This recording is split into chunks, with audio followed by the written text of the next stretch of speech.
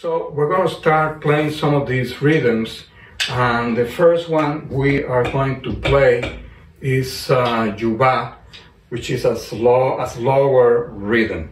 And it's a very simple rhythm. I'm going to do it slow first so you can see how it's done, and then I'm going to play it regular speed, and Amy is going to join me on the choir. Basically it's 3 tones and 1 slap. So you keep repeating that.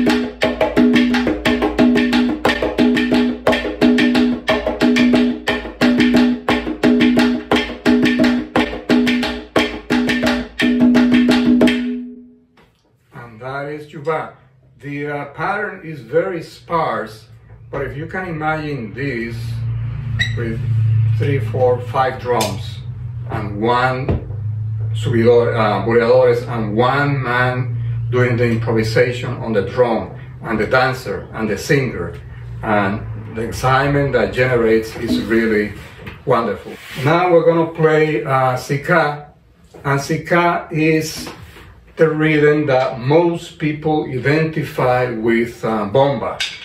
Is the rhythm that everybody in the island knows. And actually people think that Sika is the only rhythm in Bomba, but there are many different rhythms in Bomba. So we're gonna play it. I'm gonna play it slow first, and Amy is going to join me. And is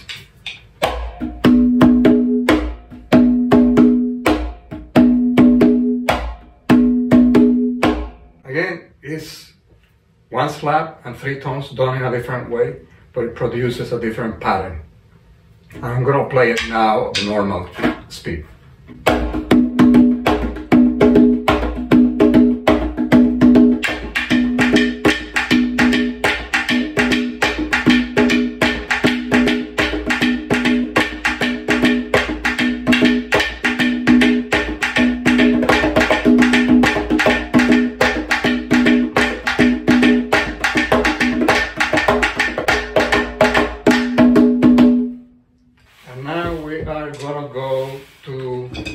Bambule, and Bambule is a sub-style of Quembe.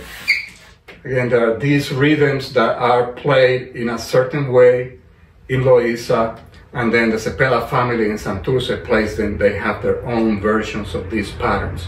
The Loíza ones are known because of their speed. Sometimes they're really fast. But Bambule has also a lot of history in the popular music of the island. And the great percussionist Rafael Cortijo, back in the 50s and the 60s, made some of these rhythms famous on the ballroom. And the Bambule was one that he really liked. We're going to do Bambule. I'm going to do it slow, and then I'm going to do it regular speed. It's not really fast. And it has some touches in between slaps. The first slap is pronounced.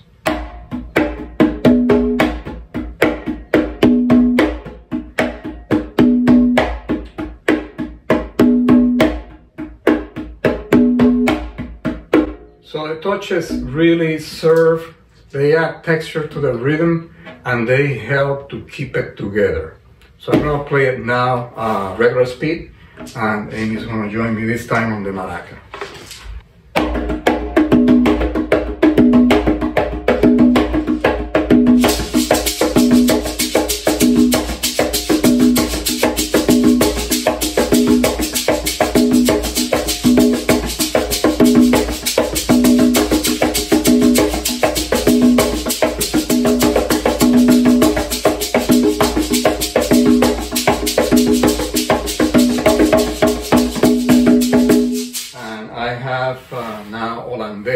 Hollandais is a really beautiful rhythm.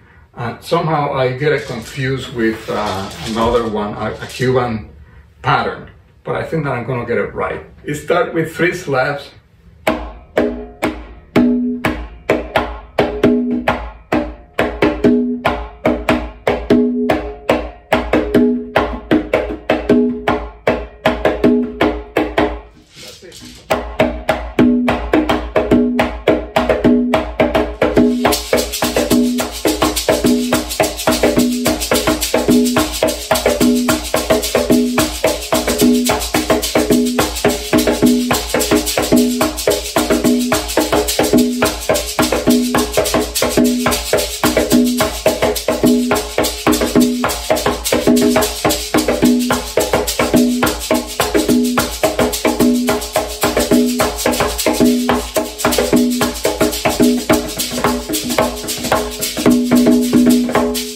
Now we're done with the presentation. We hope that you have enjoyed it.